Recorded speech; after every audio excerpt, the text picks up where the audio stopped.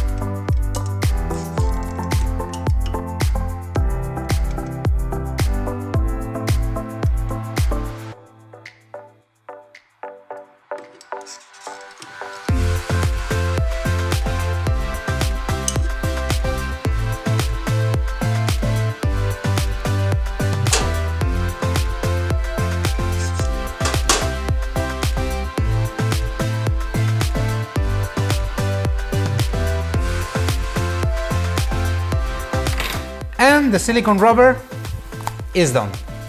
And what can I do with this mold? I can make a lot of wax injections, like this. I will explain you this process in another video. And now, give me a like if you enjoyed this video, if you learned something new. Also subscribe if you aren't already, and see you in the next video with more Kamikaze jewels.